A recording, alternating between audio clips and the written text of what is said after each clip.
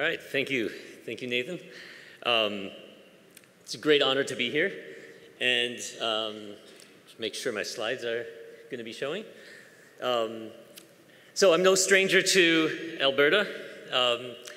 My father was born in Medicine Hat, and for the first 25 years or so of my life, I visited the province frequently to see my grandparents while they were still alive. I looked back at my records. This is actually the 5th time I'm giving a talk in Edmonton. The first one more than 20 years ago, back in 2001. So really excited to be here, an honor. And when Nathan first invited me several weeks ago, I thought this was a great opportunity to pre-commit myself by giving him a title of a talk that I had never given before, and that I would use the time between then and now to craft that talk to perfection. That seemed like a fantastic idea at the time, not so much over the last few days, but I'll see what I can do. This talk is going to have a little bit of a preamble, and then it's actually going to be in 2 parts, roughly speaking. The first part will be really a response to this title that I selected, where I'm going to tell you almost nothing about a whole bunch of stuff. Literally putting 20 PhD theses on like 1 slide each. And I'm going to hope to get through that in about half the time. And then I'm going to do a deep dive on one of our latest research successes on Gran Turismo, an agent, and I'll try to tell you some details about that, and hopefully I'll have plenty of time to do that. So diving right in, starting with the preamble, I'd first like to just take a moment or two to tell you about what's going on at UT Austin, the University of Texas. A lot of really exciting things happening. We were awarded one of the first institutes for the foundations of machine learning, an NSF institute, AI institute. We've used that to form a machine learning laboratory that's led by Adam Clivens. I'm a founding member of an even broader cross-campus initiative on AI for good that we call Good Systems, and that sort of was inspired by the 100-year study on artificial intelligence that I've been a leader of over the past several years. And I also, one of the hats I wear is I'm director of Texas Robotics. And when I first got to Austin in 2002, there were, I think, 2 people who were publishing regularly at the top robotics conferences. We now have 14 faculty publishing at ICRA and IROS across several departments. We have a beautiful new space that's, this is before we filled it with robots. It's an old gymnasium. And so I really hope many of you will be able to come and see what we've been doing at the University of Texas at Austin. So I'll start by just giving a 1-slide overview of my research. If you've seen me give a talk anytime in the past couple of decades, you've probably seen this slide or a version of it. The thing that drives my research is this question. I do many different things in my lab, but they all sort of come back to what degree can autonomous intelligent agents learn in the presence of teammates and or adversaries in real-time dynamic domains. And so from my lab, we publish in a bunch of different sub-areas of artificial intelligence, as shown here, with a special emphasis on reinforcement learning. And that's really where what I'm gonna emphasize today. We do both sort of bottom-up fundamental theory, new algorithms and theoretical kinds of questions in all of these sub-areas, and also a lot of use-inspired research, problem-driven research. And so when I give a 1-slide introduction, it's usually these, I can much more easily communicate some of the domains that inspire the research, things like robot soccer, general-purpose service robots, autonomous driving. I usually show videos of all of these here, but I'm going to do that throughout the talk, so I'm just going to keep moving quickly. And then, like I say, I will end with a deep dive onto our agent GT Sophie. So I don't really need to go into the details here. I think we're all on the same page. This is the probably most there's the most RL expertise in this room that to almost any talk I ever give. But just to, so we're all on the same page. Reinforcement learning, I think of it as really for autonomous agents, for the kinds of question that I'm interested in as presented in the previous slide. Reinforcement learning is the most fitting of all the machine learning paradigms. It's about agents learning from experience, from a reward signal, learning to come up with better policies. It can be formalized as a Markov decision process.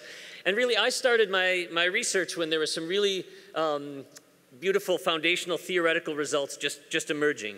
But also people recognizing that applications would require innovations to scale up. So, in the late 1980s, I started as a PhD student in the early 1990s. There was the proof that Q-learning, a very straightforward reinforcement learning algorithm that just learns from a continuing stream of experience without saving any transitions, completely model-free, could learn an optimal value function and thus an optimal policy, as long as there was a table-based representation and you could visit every state infinitely often.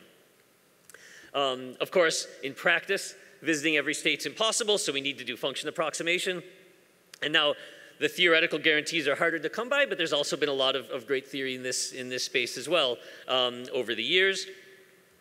And then, of course, there's also broadening the perspective not to just be model-free and just have the experiences flow by you, but often if experience is scarce, you may need to save the transitions into memory and then use a batch method or model-based methods.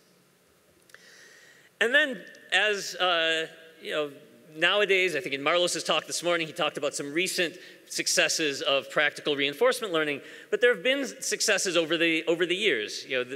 Things like backgammon and helicopter control, adaptive treatment of epilepsy, invasive species management. People have been using reinforcement learning towards it being a tool for having it be useful since the beginning, and of course it became a part of the popular vernacular as in large part when the team at DeepMind with deep roots here beat the human Go champion, Lee Sedol.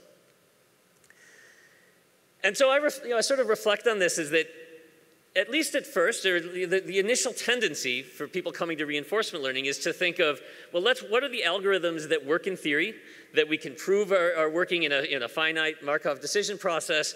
What are the learning algorithms that are effective? And then let's just see, when you're in the real world and there's state aliasing and generalization, let's just try applying them. And let's see if that works. And not surprisingly, it doesn't always work, right? The algorithms work in theory, but not necessarily in practice. And so I've often taken the perspective of let's embrace the idea that the world is, there is state aliasing, you're going to need to generalize. Let's think about what are the learning algorithms that are effective from that perspective and see if we can make them apply more readily. So I sort of think of this as asking the question rather than should reinforcement learning work, but more does reinforcement learning work, and when not, how can we make it work? And this is to say that I am, in this talk, going to take the perspective of reinforcement learning as a tool. That's not at all to say that I think it's uninteresting to think of reinforcement learning as a model of intelligence. And I think there's many people in the room who take that as the starting point. I think they're very connected. And so I am interested in both. But I've been sort of, mostly, I lean a little bit more towards the thinking of let's try to make reinforcement learning practical. And that's really what the focus of this talk is. So that was the preamble. I'm now going to go into this first segment of the talk where I'm going to tell you almost nothing about a lot of things. But I've subdivided into sort of a few lessons learned, sort of a line each that I think you can take home. These aren't unique to me. In fact, I've seen them echoed already in some of the talks just today from Marlos and Doina and Mike and Rich and Patrick who were on here before. None of these are, I think, going to be necessarily earth-shattering, but I think it's a way of organizing the lessons that have come up in the research I've done over the years, and I'll use it as a framework to give you an overview of the things that we've done in my lab. This is a big sort of restructuring of a talk that I first gave at the European Workshop on Reinforcement Learning in 2011, where I came up with these categories and sort of I like the acronym PRISM here. And I've kept these categories. I think they're still apt, but I've sort of changed some of the lessons, the sub-bullets underneath them. and really heavily updated what's in here. So the talk is it's going to, in each of these sections, this first part of the talk, it's going to illustrate a couple of points per category. So with regards to representation, I'm going to emphasize the need to choose the algorithm to suit the problem rather than to try to think of a one-size-fits-all algorithm that applies to everything. That when you're thinking of reinforcement learning as a tool, you need to be, to acknowledge that there are going to be times for model-free, times for model-based, things like that.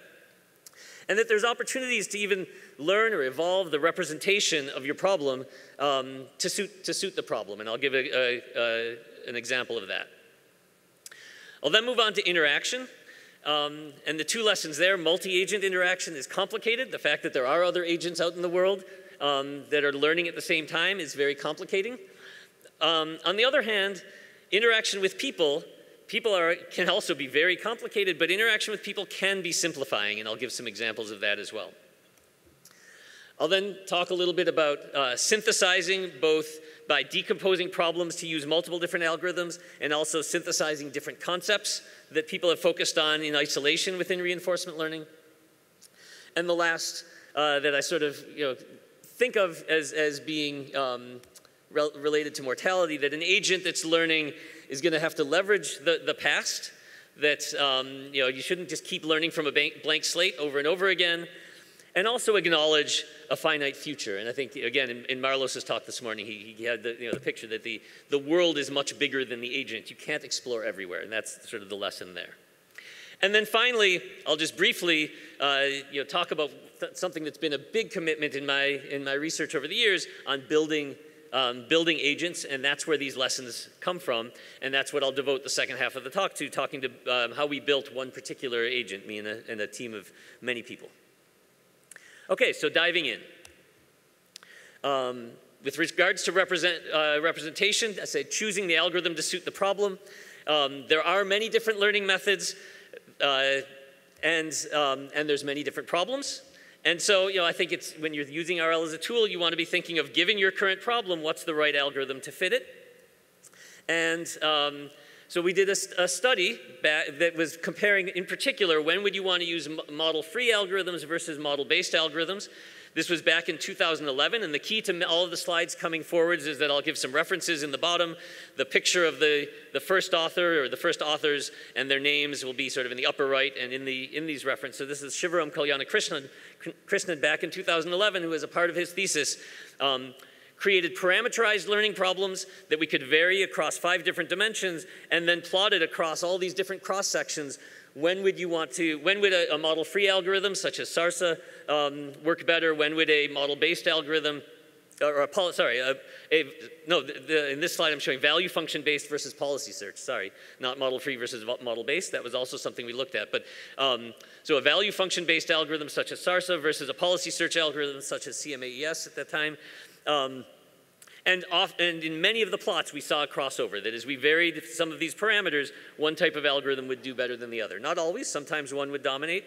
But this was, I think, a very enlightening and useful study, and there's a lot of room to update it. I think many of the lessons will still carry over, but of course the algorithms have changed, the problems that types of problems people are interested in have changed.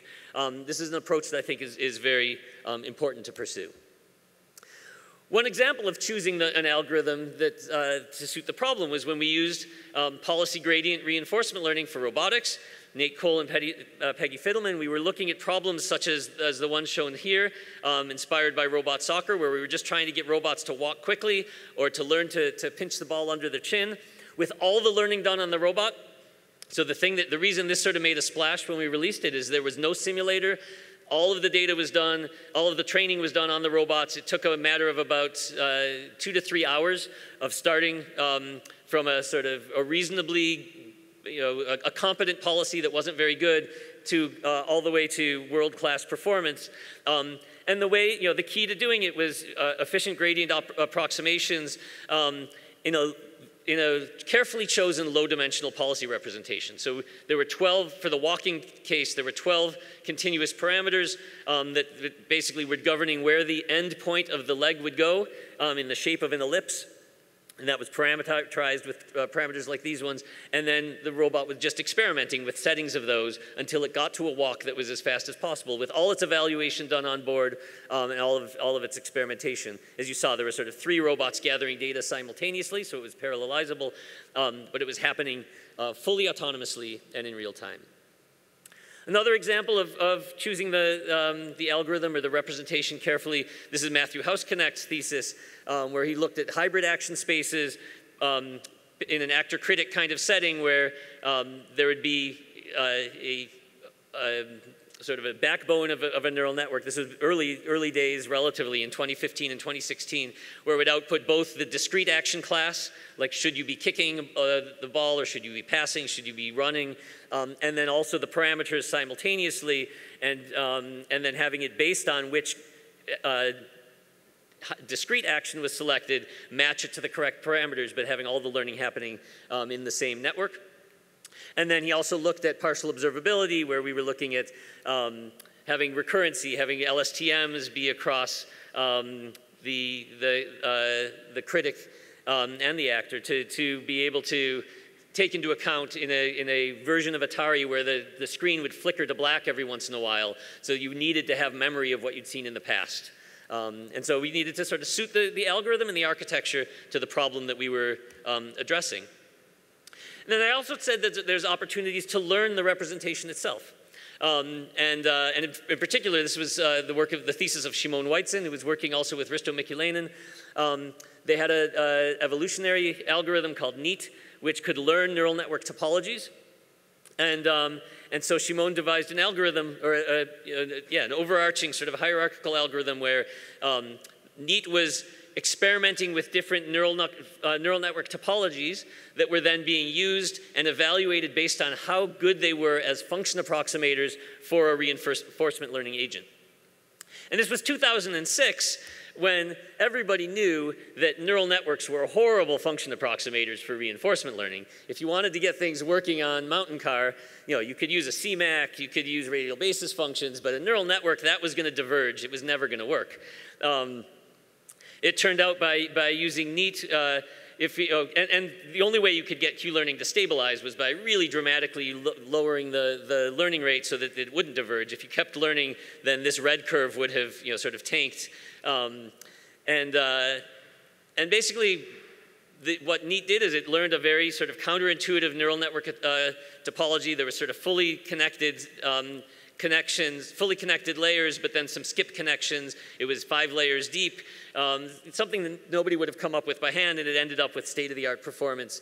And better than any of the sort of neural network topologies we would have considered. And so I think this is now, of course, there's people now looking at learning the representations much more complex than this one. And I think this was sort of a precursor to that work. So that's the idea of representation. I talked both about choosing the algorithm to suit the problem and learning the representation to suit the problem.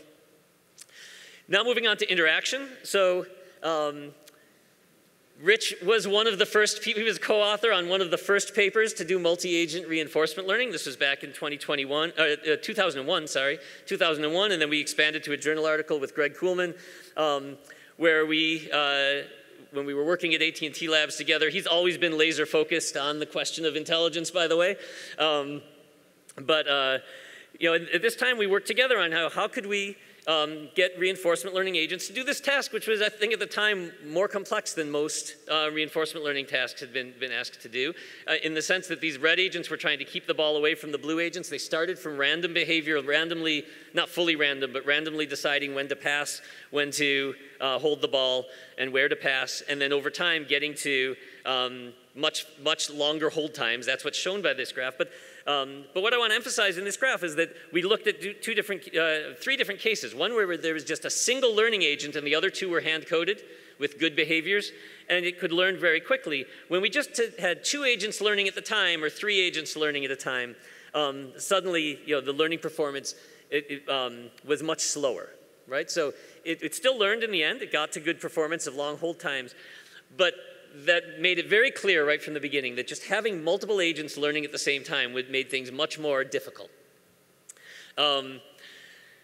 And so we've looked at this from many different perspectives. Doran Chakraborty looked at how can we characterize optimal multi-agent learning algorithms or agents, optimal multi-agent learners, with the insight that actions in a multi-agent context serve a dual purpose.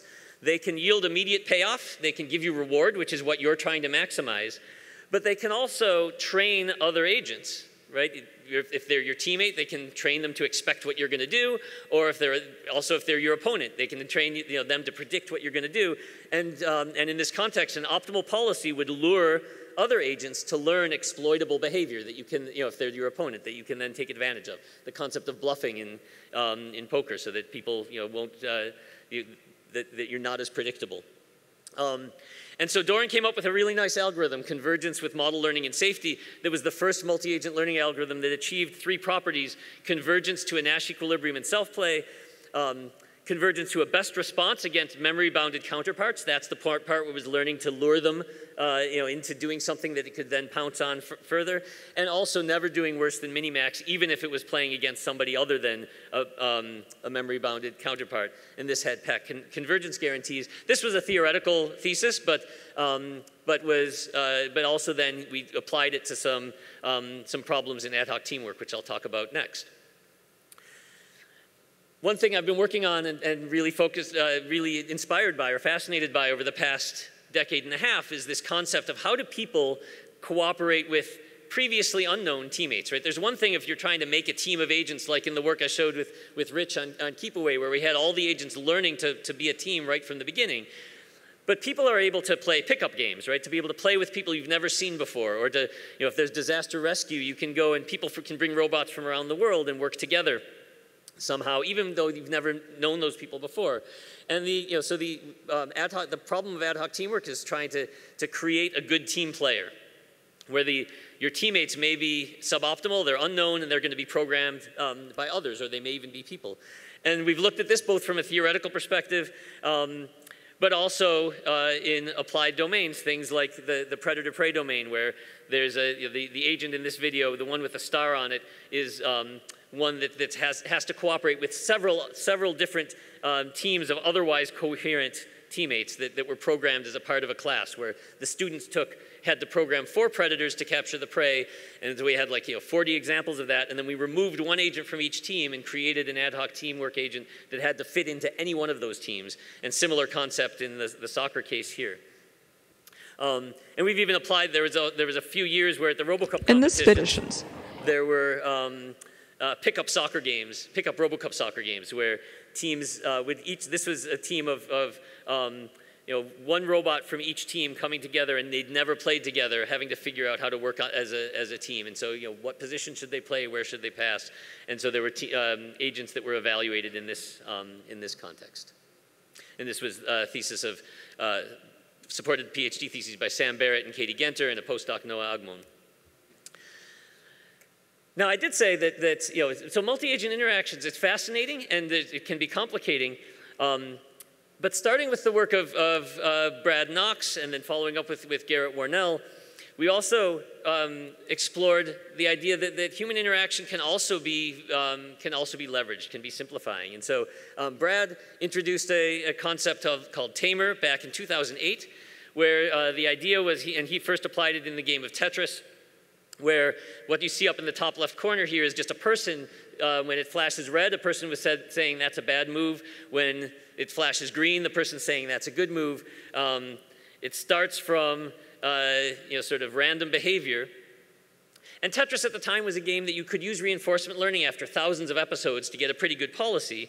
But here, after just 2 episodes, we would learn a policy that was not as good as the reinforcement learning agents, but quite competent. And so, here's again, after about 2 episodes of a person giving that good move, bad move signal, we got a policy that was able to clear hundreds of lines.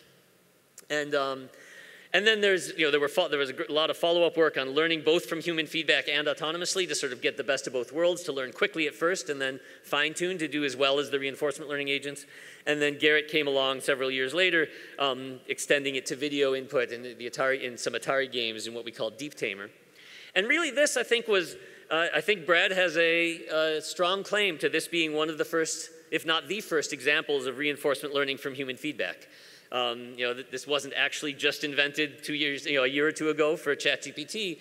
There's been a community that's been working on reinforcement learning from human feedback for many years. And this was also followed up by Faraz Tarabi, also with collaboration with Garrett on some nice algorithms for imitation from observation. When you have some examples of good behavior, but you just have a sequence of states, you don't necessarily see the actions that were given to the agent. Faraz introduced algorithms for both a model-based version that we called behavioral cloning from observation, and a model-free method called generative adversarial imitation from observation, where we got really good results on learning policies from state-only demonstrations. Okay, I hope we're still going through the whirlwind part. I promise to slow down soon, but moving on to synthesis. So Shivram again sort of built on the work that we had done in Keep Away for learning how to pass, to also include having the agents learn where to go, how to get open. And that was an example of when you wanted to use policy search for one case and value function-based method for the other, and then put them together after decomposing the problem. This was sort of inspired by my own PhD thesis back in 1998, introduced this concept of layered learning, of decomposing the problem and using different algorithms for different components. And it was really taken to I think a really good extreme with Patrick McAlpine's thesis in 2018, where he in the 3D Simulation League for RoboCup created in some sense a curriculum, which I'll talk about shortly, but of decomposed behaviors for things like approaching the ball. So where the robot was just learning parameters on how to walk up quickly to a ball, and then separately learning how to kick the ball as far as possible, so just placing it next to the ball, and if it's in exactly that right place, can it learn a kick that goes as far as possible, again through a policy search. In this case, he was using CMAES, and just trying it over and over again, and then combining these, putting the fast walk and you'll see sort of the color over the robot's head is sort of changing which parameter set it's using. There's like now the S is for sprint, the P is for position behind the ball, until it gets to now the approach, and then it gets to a point where it wants to kick the ball, and is able to put all of these together. And this actually became a part of an agent that won the 3D Simulation League of RoboCup for 10 years in an 11-year period. And this was really a phenomenal code base that Patrick created. And actually last year was the first year that his code base was surpassed by other teams. And so at this year's coming RoboCup, we'll see if we can get back into the throne. We'll have to see.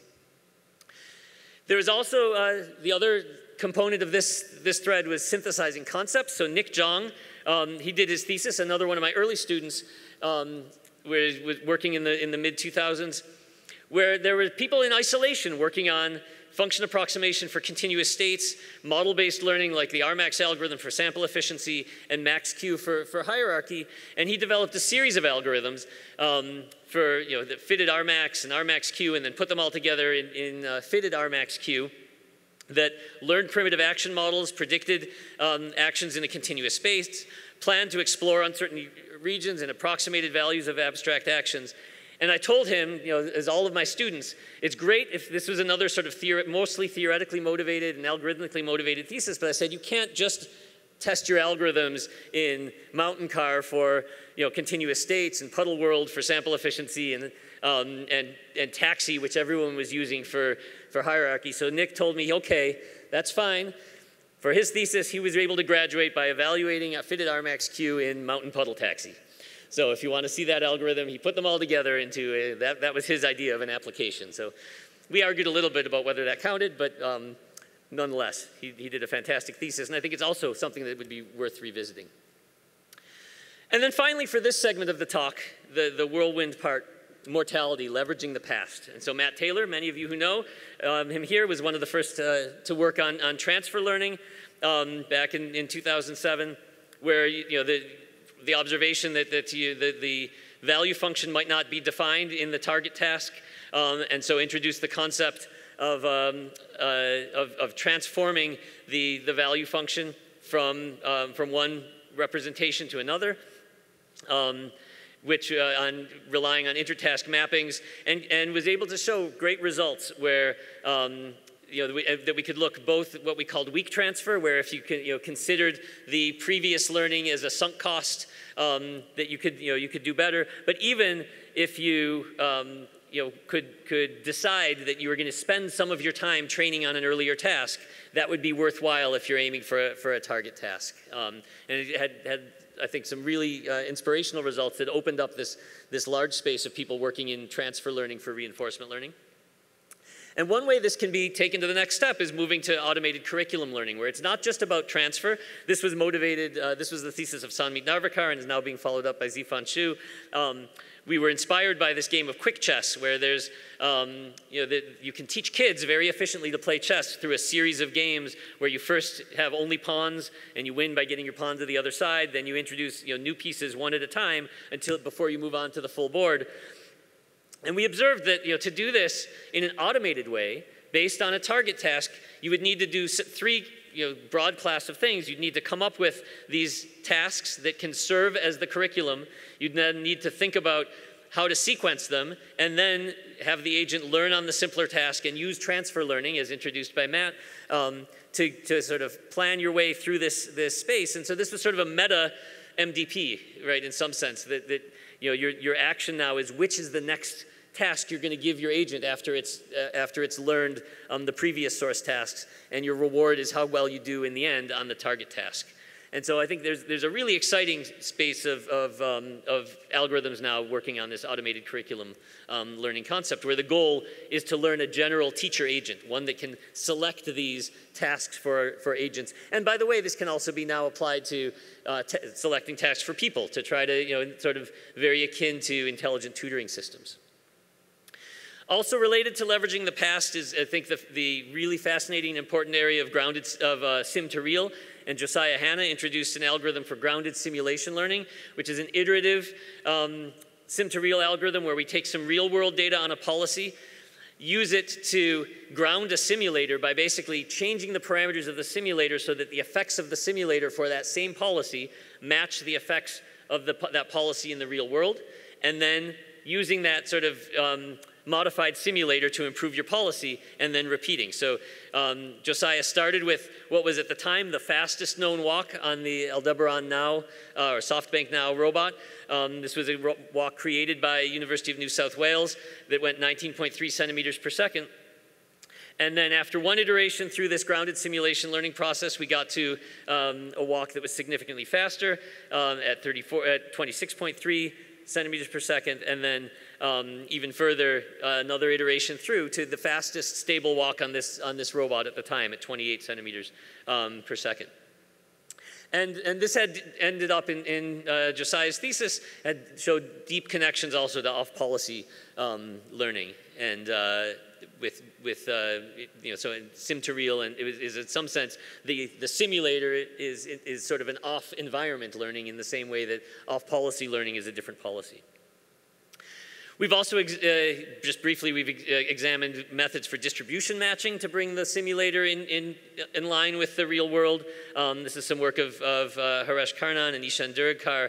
And Ishan even took this, surprisingly, to in his thesis, to a level where we could use these distribution matching algorithms, which fundamentally are about trying to come up with a policy that has the same state visitation distribution as some target distribution, where he used the target distribution to just be a Dirac distribution at the goal, right? As if you could just teleport your agent to the goal, that would be the optimal policy. Of course, you can't do that, but Ishan was able to show that if you could use methods to bring the state visitation distribution of your policy as close as possible to this unachievable goal distribution, this could help lead to efficient exploration, basically creating a more dense reward signal in an intrinsically motivated kind of way. And that was a paper at NeurIPS just a couple years ago. Okay, and then finally, the final bullet here, and the other sub-bullet of mortality, is acknowledging a finite future. And this is the work of Todd Hester. In reality, I alluded to this at the beginning, in reality, the world is much bigger than an agent can explore in any kind of sort of exhaustive way. So Todd's TextPlorer algorithm was for targeted exploration, where you actively choose where not to explore, where never to go. And he did this by learning multiple possible models of the world and comparing them, and then only exploring at states that were both uncertain, where you want to improve your model, but also not just where you're uncertain, but where there's a prediction that it's going to be promising to learning an optimal policy. Driving off a cliff, you might not know exactly what's going to happen when you drive off the cliff, but your model is going to, you can use forward look-ahead planning to suggest that maybe that's not where you want to explore. And he applied this for autonomous driving. We had our car that was in the DARPA Urban Challenge back in 2007. He gave it the task of accelerating to a particular target velocity in the way you would normally do with a PID controller, where there was model learning and planning on parallel threads with a sample-based anytime planning like MCTS working in the background. And he was the signature result here was that he was able to learn to maintain a target velocity just as good as a PID controller could after just 18 episodes of learning, which was amounted to 3 minutes of driving where the actions were at 20 hertz, everything happening in real time without any pausing for learning the model in the background. This is from MLJ, Machine Learning Journal in 2013. And then, as many people have talked about here and are going to be continuing to talk about, lifelong or continual learning we've been working on in my lab as well. Bo Liu has been doing some great work with Shuishu Zhao and Yifeng Zhu also on lifelong learning for mobile robot navigation.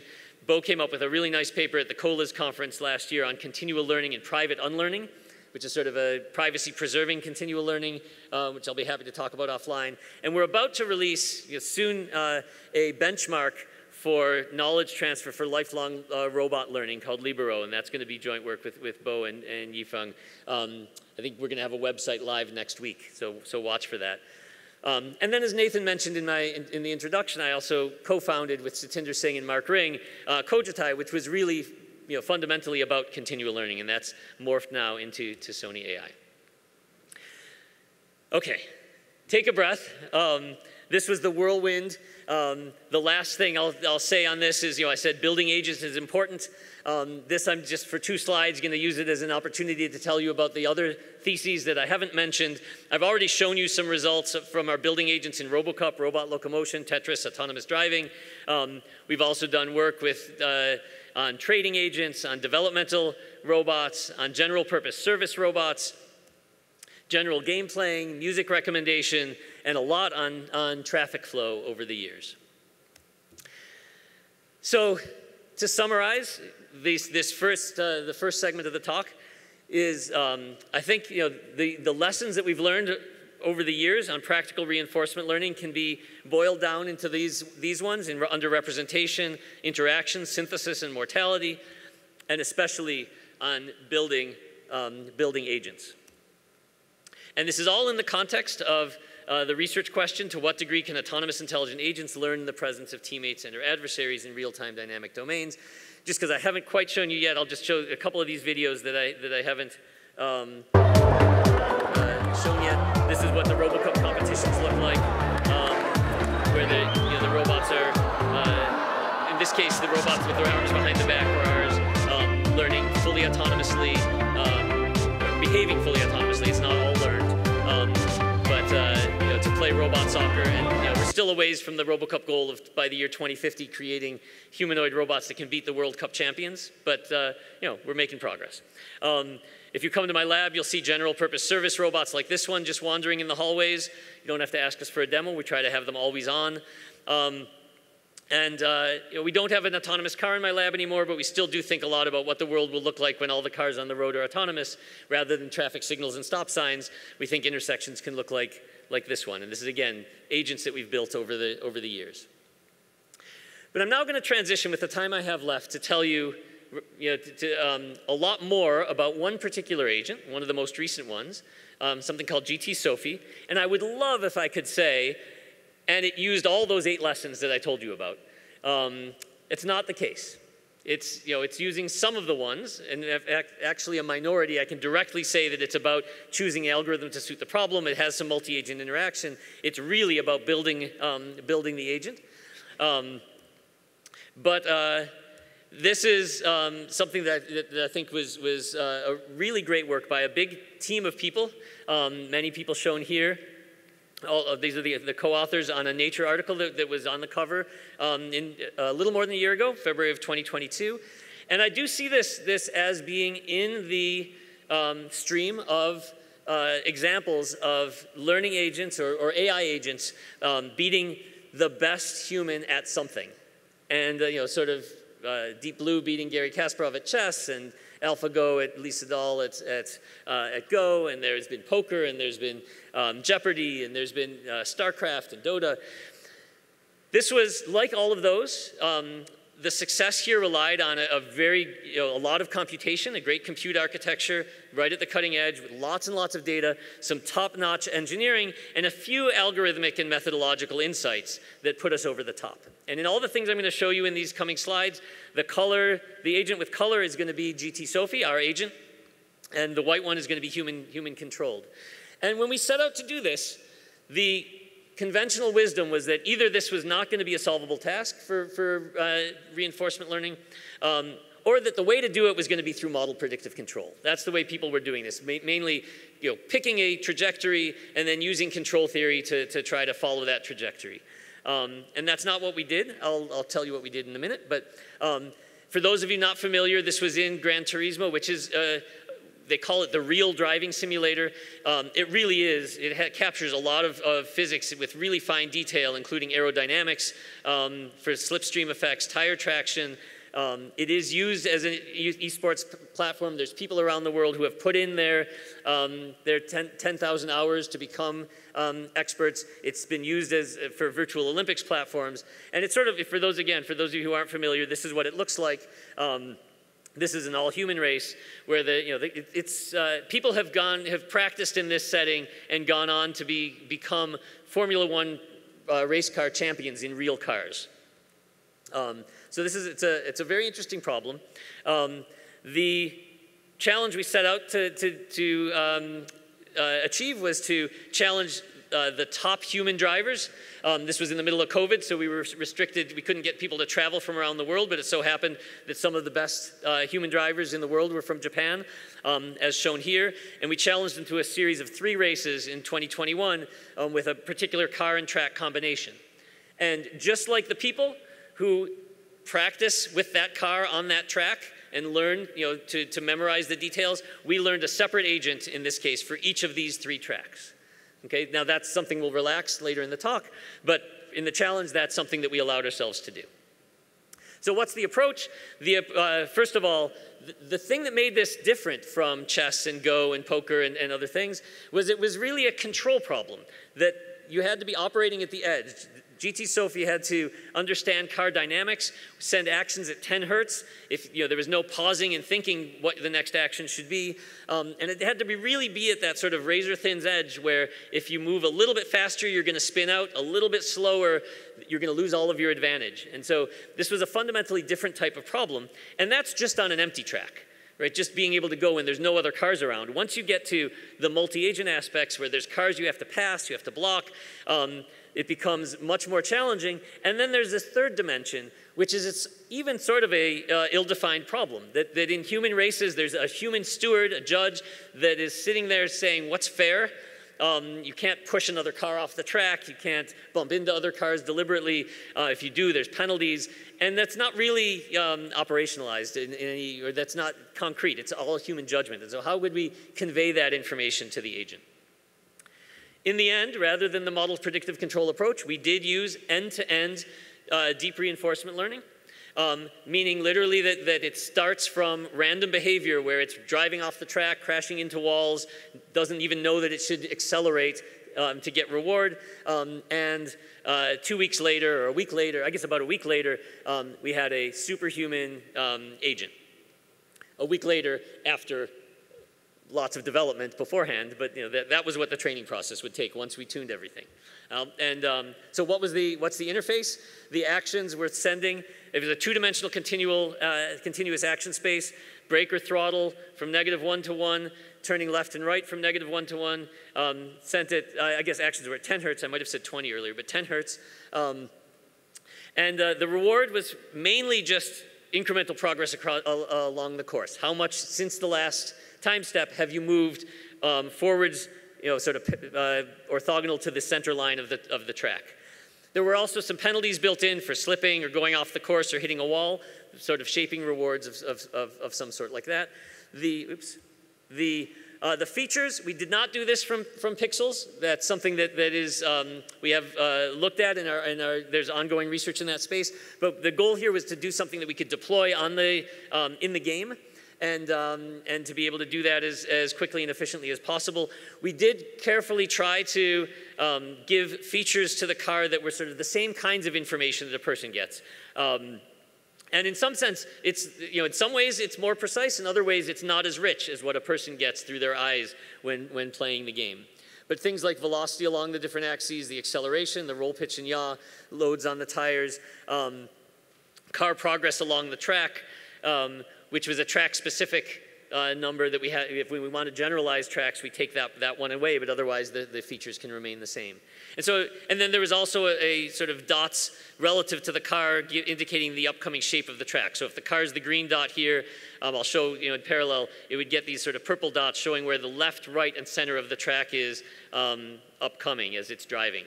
So you see it sort of, these are almost synced, where you see as the white car is moving on the track. And you also see this is what a tuned policy looks like on an empty track after training.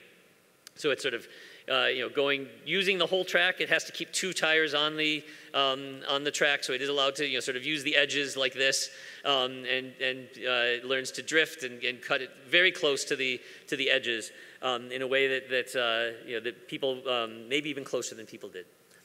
Underlying this is a huge compute infrastructure that was a collaboration with Sony Interactive Entertainment and the makers of the game, Polyphony Digital. Fundamentally, it's there's rollout workers creating, filling an experience replay buffer for an actor-critic style algorithm. It's based on soft actor-critic, but we actually introduced a new algorithm called QRSAC for this purpose, which was quantile regression soft actor-critic. It's a distributional reinforcement learning algorithm, distributional version of soft actor-critic. We used n-step returns, and we were able to show that using the distributional version this is time around the track, so 114 seconds versus 115, which is actually a pretty big difference. The n-step returns we found that sort of 5-step returns was a good balance between computation and performance. And interestingly, we were learning a distributional value function here. So learning, sort of quantile or binned into quantiles. When you take an action, what's the lowest 32? I think it was 32 bins. So what's the lowest quantile outcomes you might expect? So those would include the possibilities of running into a car or going off the track or hitting the wall, all the way up to the best possible outcomes. But we were always taking the action with the highest expected return. And so it turned, learning the distributional value function was more of a sort of an auxiliary task in some sense. It was helping learn a more robust representation for, in the end, maximizing expected return. And we learned to reduce maximization bias. There was 2 different critics learned, and we select the maximum of them. The full details of this are exposed in the Nature article. A few training details. It's a 4-layer architecture. This is some of the hardware and some of the dropout. The different learning rates on the actor and on the critic and the actor, a little bit, so twice as high of a learning rate for the actor. We used clipped gradients. Okay, so those are sort of the under the hood details. Here's what it looks like. After an hour of training, 4 hours of training, 8 hours of training, and approximately a week of training. And so you see, even after an hour, it's moving up the track, but sort of wobbling around a little.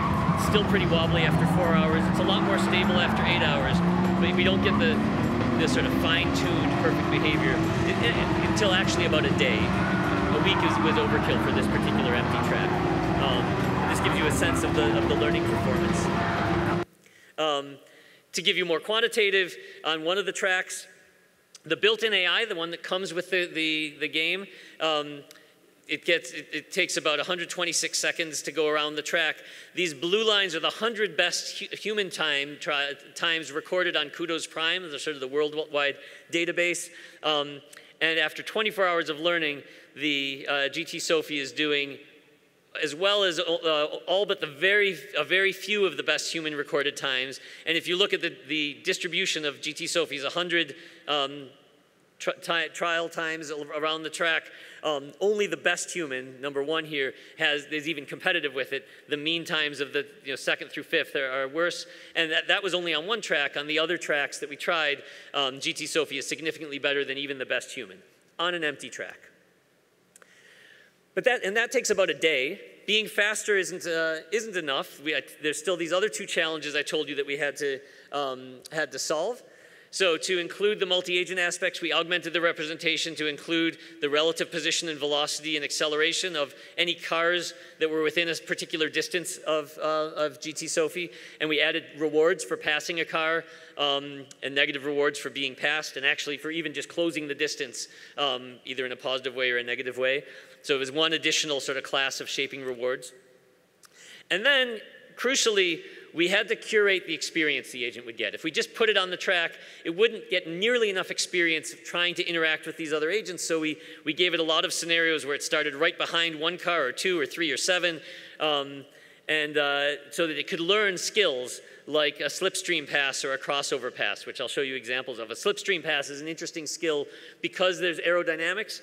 It's sort of like what a bicyclist would do when drafting behind another. You can, even on a straightaway, you can go behind another car where you're both flooring it, but you're in their slipstream, so you're going faster than they are, and then you can use your momentum to sort of bounce out and pass them.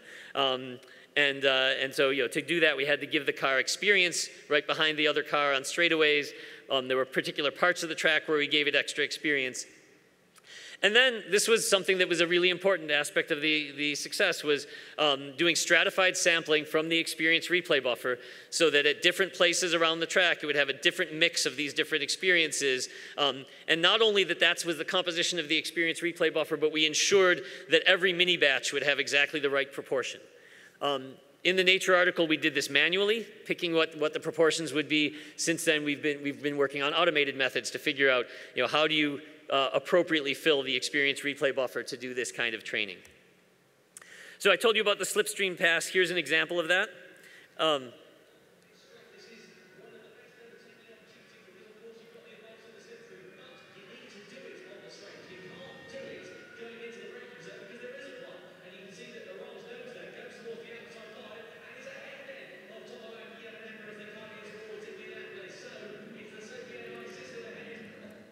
And I'd say, if you ever have a chance to have British announcers announce your research, you should.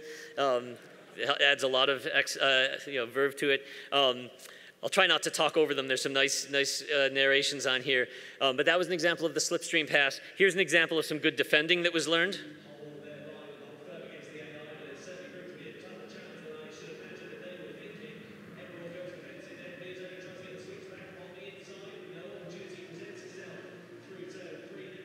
So that was the two colored GT Sophie agents blocking the humans. And this is my favorite one, skill learned. It's a double crossover pass. So again, they'll be synced here, the right and the left. The gray line, or the red line is where GT Sophie would go if it were driving on an empty track. But here, the GT Sophie is green and gray, starts out behind the two human agents, and gets into a position where it comes out of the turn in front of them.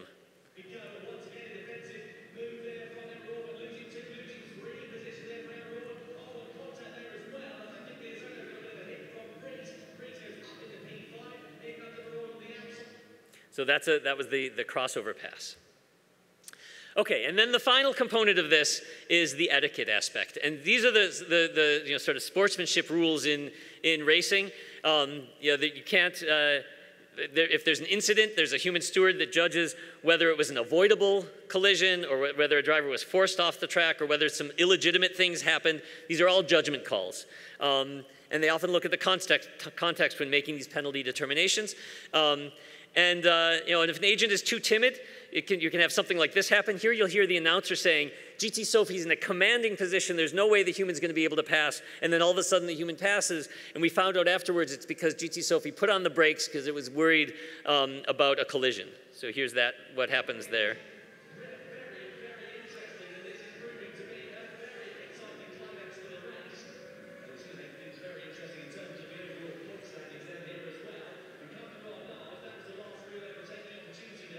Here's what a person driving looks like.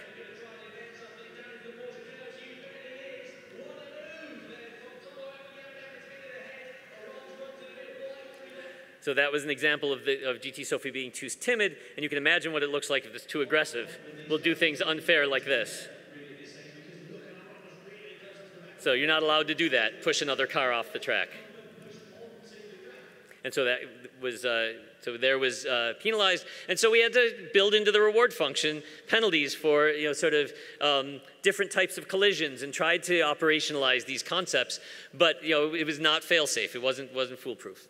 And so that led to the challenge of how do we select a driver that's going to actually race against the humans. We could train a whole bunch of agents, but we needed one that was going to go into the competition. And so we created a big multi-agent training paradigm where we train a bunch of policies, check that they have some conditions, like they go fast enough on an empty track, they can do the slipstream pass.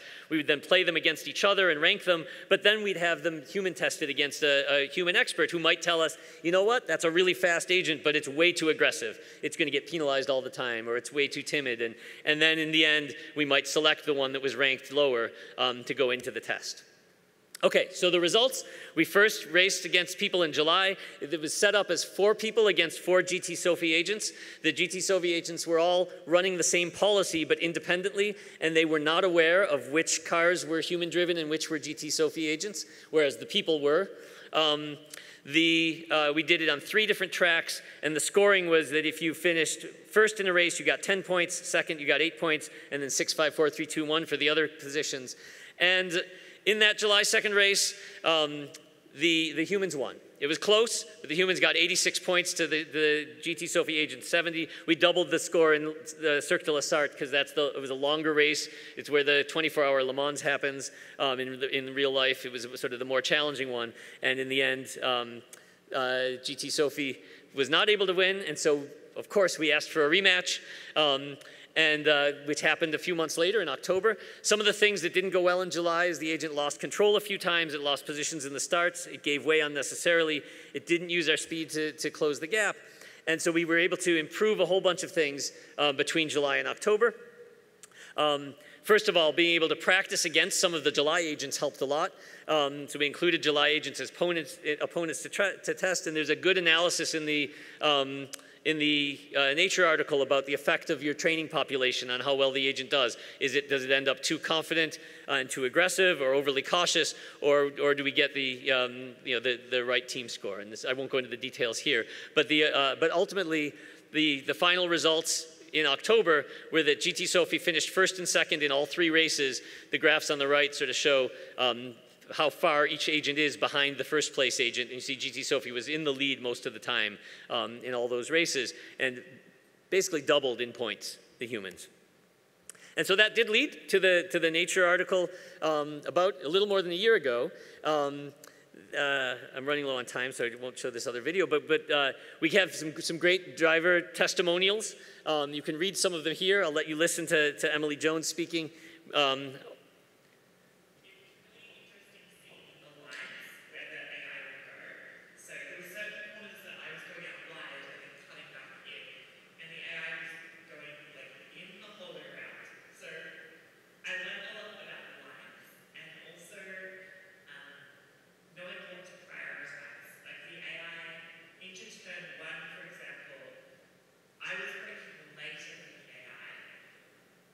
But the AI would get a much better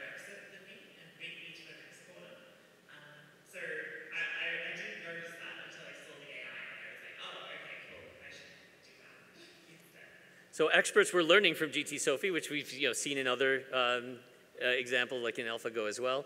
And then just to finish, just a few months ago now, or even just a few weeks ago, I guess, we did put this agent out into the video game. And I think this is one of the biggest commercial deployments of a end-to-end reinforcement learning agent ever. There were tens of thousands of people racing against it over the period of a month. It was about 5 weeks or so. It's now taken down from the game, but we do hope to get it in permanently before too long. There were some sort of 5-car races with different car makes. We needed to do a bunch of things to make there was a way that you could play against a full, race against the same car in GT Sophie, but most of the time we gave people better cars than GT Sophie was in, so there'd be an advantage for the people, otherwise it wouldn't have been fun. You can look online. Because of time, I'm not going to replay any of these videos, but there was a lot of great positive reviews from people on YouTube who sort of showed their experiences racing, and some great, really rave reviews here. Testimonials like you see here. The only problem with Sophie is that it's so good it spoils you, that we can see varying different levels of difficulty. It's a thing of beauty, keeps the pressure up without driving dirty. And we had to do this, it wasn't just deploy the Nature article. We had to do a whole bunch of training with multiple car types with a single network now. We had to make the game fun, but sort of letting people find their level against GT Sophie. Make it a more exemplary driver against good and bad opponents. They didn't want us to do things that would look unrealistic in any way. The people who make this game are very sort of particular about what gets out there and whether it's going to be aesthetically beautiful, not just fast. And we got a lot of more experience with the makers of the game as they were sort of testing the agent. We're not done. We still have, there's upcoming challenges, working on tire wear, pit strategies, more strategic decision-making, explainability, identifying the degree of which to which our insights can apply to other domains. We've been putting out now papers in NeurIPS and TMLR and on some of the components of this. A recent video where we changed the reward function to sort of drive with style by giving it extra points for drifting led to this very interesting behavior going around a turn where human drivers would never try, but it was able to pull that off, and so that's it. That's and now of course, because of the success in Gran Turismo, this team of people that's now grown to include some people in this room as well is now being approached by many other makers of video games to try to see what we can do with reinforcement learning beyond just Gran Turismo. So we're still growing at Sony AI. It's not just about reinforcement learning in video games. The whole theme is using AI to unleash human imagination and creativity. There's projects on robotics, on AI for gastronomy, helping chefs, and we have a great AI ethics team as well. So with that, just as a reminder, this is all in this context of practical reinforcement learning through representation, interaction, synthesis, mortality, and then this end part of the talk, a deep dive into one of many examples of building an agent using reinforcement learning. And with that, if people still have patience, I'd be happy to stick around and take any questions. Thanks for your attention.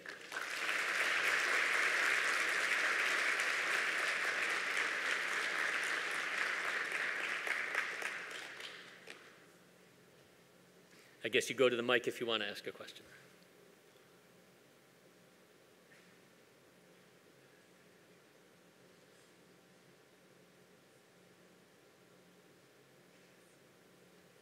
Go ahead.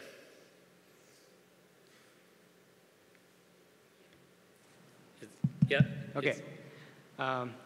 Thank you so much for the talk. This is really, really cool because I spend a lot of time playing racing games, and so I was really happy to see this happen. But yeah, a question that I had was, so this Sophie interacts with the simulator at like 10 hertz, right? Do you know statistically what humans sort of interact with these systems? And yeah, so we have a slide. Actually, people are sending steering commands and throttle commands faster than that, up to 60 hertz sometimes. So we have, I don't know if I have the, let's see if I can easily, I have a whole bunch of skipped slides. Let me see if I can easily identify this comparison slide. where we show the, I'll do it only if it's, where is it?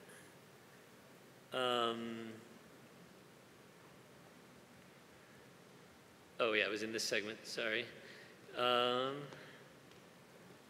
No, okay, I can't find it quickly. But we have examples of where the, oh, here it is. So here's an example of GT Sophie's reaction rates.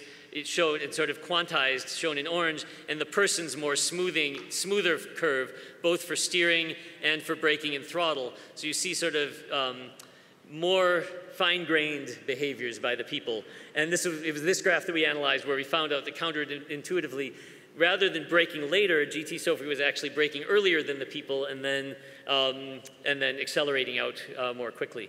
But yeah, so we did look at and we also did experiments in the Nature article. This is sort of not what you asked, but related. What happens if there's a sensor delay between when the state happens and when the person perceives it? It usually is 250 milliseconds. We gave GT Sophie that same sensor delay between the state and the actuation opportunity, and was still able to achieve superhuman performance. Thank you so much. Well, first off, great talk. Really enjoyed it. Your lab has been very prolific, clearly. So I wanted to ask, you're here with a room full of academics of varying levels of success, and I wanted to hear if you had any advice for researchers at different levels of their career, be it a PhD student, leading a lab, et cetera. How much time do we have? I mean, I don't know. I don't have a pithy statement at hand. I think, a lot of this has been inspired by my own interests and my own introspection. So, and a lot of it has been sticking to what I think is important, right? I mean, one thing there's one thing I would say, and it's especially relevant today, is don't jump on the bandwagon because everybody else is. Don't just be doing what everybody else thinks is important, but figure out what you think is important. In fact, it's almost an advantage if not everybody else is doing it, because then it's not going to be as much of a race. And when I started working on, I can't tell you how many papers I've had, rejected because the reviewers don't think that robot soccer is an interesting problem, or for this reason or that. But I knew what I wanted to work on. I kept working on it, and it was able to be published, and it had influence, I think. So don't collaborate. Know what's going on, but develop your own taste of what you think is important, and don't be concerned if it's not what everybody else is doing. Thank you so much.